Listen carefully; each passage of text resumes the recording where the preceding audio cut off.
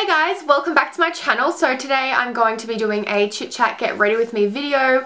I'm thinking of doing a party makeup look, something that's quite dramatic but very simple at the same time, so it's easy to recreate. So I hope you guys enjoyed this video and let's jump into it. Starting off with prepping my skin, I'm going to be taking the Biore Triple Action Toner. I'm just going to be putting this on a little cotton pad to get all the oils off my skin and all of that gross stuff. I'm going on a cruise in like 6 days and I'm going to Vanuatu. I'm so excited. I can't even comprehend how I'm feeling right now. Woo! To moisturize my skin, I'm taking the Benefit Total Moisturizer Facial Cream, and this tub is so big. I'm just going to be putting like a little piece, oh that's not a pea size, a little pea size on my face. I'm just going to rub all of that in as you do. And then I'll just be popping on a little bit of eye cream. I'm just taking the Benefit It's Potent. I have a weird obsession with Benefit skincare products at the moment. I don't know why, it's just really nourishing my skin. And I have a really dry skin at the moment because it's winter in Australia, so this is doing the trick so well. For foundation today, I'm taking the L'Oreal Lumi Magique in the shade Gold Linen, just on a damp beauty blender. I have like the smallest amount of foundation left in here, so hopefully I can tap it out. I'm probably going to get like a bruise on the back of my hand from doing this. Ooh! Ah! I'm just going to start patting this into the skin. I haven't used this beauty blender in so long. I've been using the Sigma Flat Top Kabuki brush for my foundation. So I did kind of miss my beautiful beauty blender. I actually lost it for like a month and I was dying without it because I love this, and then I found it under my bed. That's kind of gross, but I washed it. The one thing that I hate about all of my foundations is that they always sit in them little laugh lines right there. So when I laugh and then I stop, oh, it's so bad. I have these lines. It's just so annoying. So if any of you guys know of foundations that don't like sit in your fine lines, then please let me know because it's just so tragic. So because the foundation is a bit yellow and a bit too dark for my face, I'm just going to be taking a little bit of powder that's like in a really dark shade, and I'm just going to be blending this down my neck just so it all matches nicely. For concealer, I'm taking the Maybelline Fit Me in the shade Sable Sand, and I'm just going to be popping this under my eyes to highlight and also just to cancel out that purpley colour under there. I was thinking about doing some first impressions on some foundation, so if you guys want me to do that, just leave a comment down below of what foundation you want me to review, or first impression review kind of thing, because I think that would be fun. It's something different and I love trying out new foundations as well, so that would be fabulous. To set under my eyes, I'm taking the Rimmel Stay Matte Powder just on a little setting brush from Real Techniques, and as you can see I have had this for so long, like 3 years or something like that. It's just lasted me forever. And now to set everything else in place, I'm taking my Hello Flawless by Benefit. I use this all the time. It's so crazy. I think I need to start getting some new makeup products just to switch things up in my videos because I feel like it's starting to get a little repetitive because I just have so many makeup items that I'm like completely in love with and I can't leave them. So for bronzer and contouring, I'm going to be taking the Studio MAC Care Blend Powder, and this is in the shade Dark. I'm just going to be trying this out as a contour. It's just like a powder, but it's in a dark shade, so let's see. I'm just taking the same product on a bigger brush just to bronze up my cheeks a bit. I don't know, I just like having that bronzy effect, and especially when you're going out clubbing or to a party or something, it's always fine to apply a bit more than usual. Well, I think so anyway. And for blush, I'm taking the L'Oreal blush in the shade Nude Brown, and I haven't used this one in ages. I forget what it looks like. Very nice.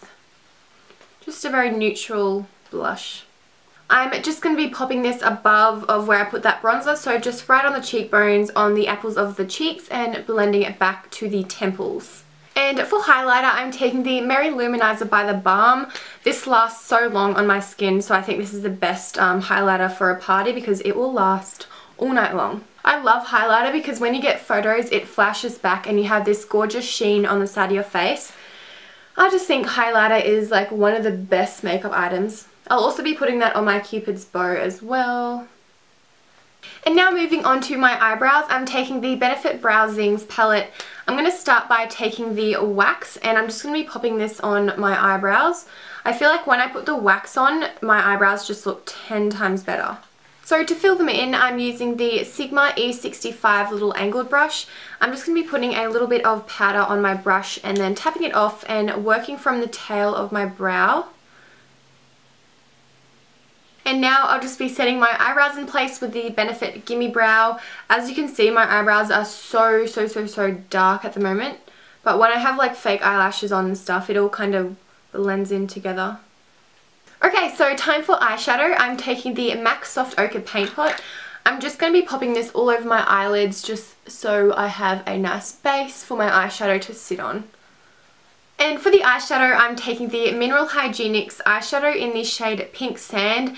This is so stunning. It has like gold reflexes and then it has pink reflexes all mixed together. I'm just going to be popping this all over my eyelids. This colour is absolutely stunning. Oh my god, where has this been my whole life? Seriously.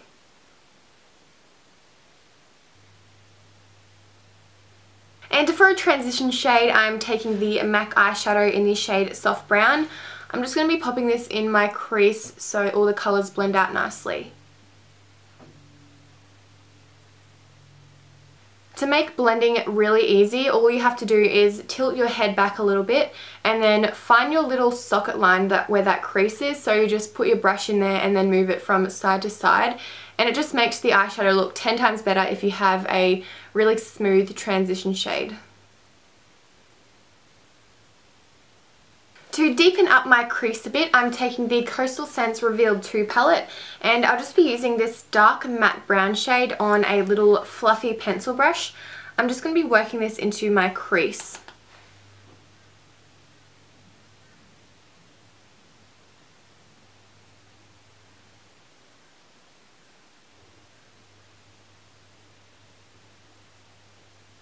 And now to blend away those harsh lines right there, I'm taking the Soft Brown eyeshadow again and a E25 by Sigma. This is just a smaller brush than the other one that I used before, so this is easy to blend in little areas like this.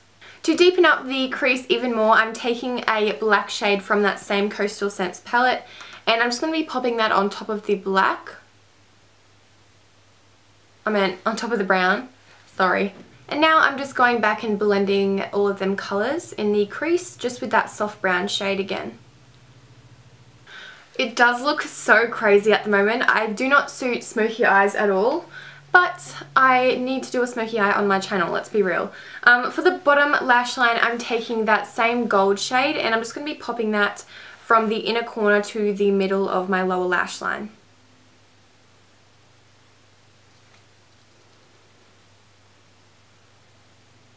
And then I'll be taking that dark brown again just from the outer edge of my lower lash line into the middle. And then I'll be popping a little bit of the black right on the outer edge of the lower lash line. And for mascara, I'm taking the Benefit They're Real, and I'm just going to be popping this on my lashes to separate them. And then I'll be popping some falsies on as well. So for my falsies, I'm using the Esquito Lashes in Voila Lash.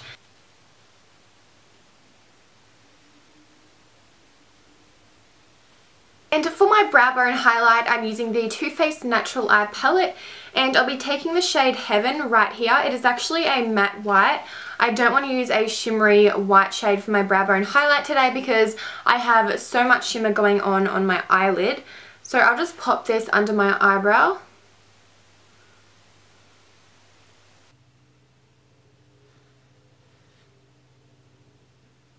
And moving on to the lips, I'm going to give you guys two different lip options, so a nudie pink and then a really bright red. So I'll start with the nude, and I'm going to start by lining my lips with the MAC Lip Liner in the shade Night Moth. That looks so crazy. And for the lipstick, I'm taking Japanese Maple by MAC. This is just a really nice nude shade. And And to top that off, I'm taking the NYX Extreme Lip Cream. I'm just going to be popping this all over my lips to add a bit more pink to it.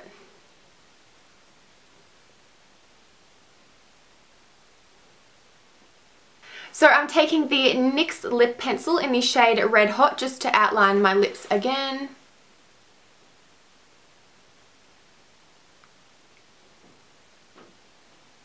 For the lipstick, I'm taking the Chit La Diva in the shade Red Carpet Red. This is just a gorgeous true red and I've used so much of it, it's crazy. Ah.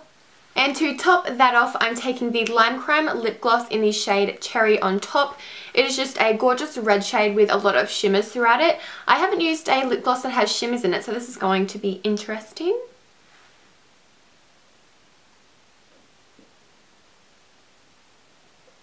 This is what the red lip looks like. I like how it turned out, although I would personally go for the pinky nude look if I was to go out to a party or anything like that.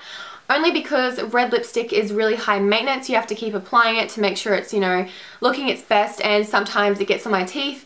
Well, I'm not gonna lie, it always gets on my teeth. So yeah, that is all for this makeup tutorial. I really hope you guys enjoyed it, and if you did, don't forget to give it a big thumbs up because it means so much to me.